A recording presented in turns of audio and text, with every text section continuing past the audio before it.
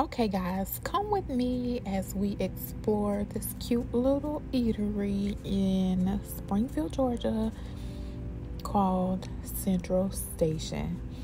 Okay, and as y'all know, if y'all been following me, I try to keep up with the Joneses, okay? When it comes to food, when it comes to shopping, dining, whatever. I'm there. So I saw this cute little place on Facebook.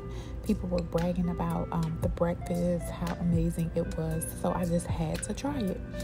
So when I first got in, I was thinking like, oh, okay, it's giving really old fashioned. It's giving old school.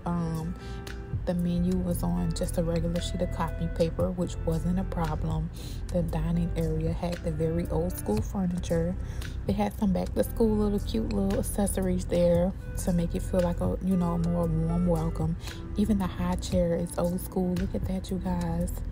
But either way, I got up to the register so I can get some pictures and videos of the cute little pastries they had there, and then I looked at the menu.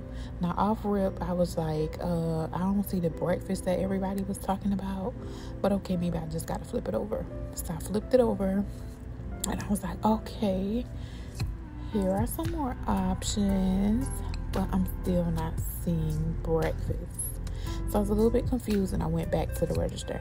So by the time I got back to the register, I gave y'all a little close up again, but then I did see the breakfast menu, and it said something about the buffet style, which came with a drink, and what I had was cheese grits, eggs, bacon, and sausage, and pancakes. So I was a little concerned because I thought it was just going to be one pancake, but then it ended up being one huge pancake, super big.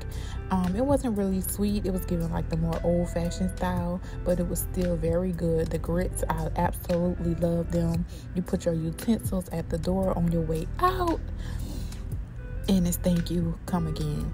So overall, the experience was very good. I will go back, and yeah, y'all need to try it.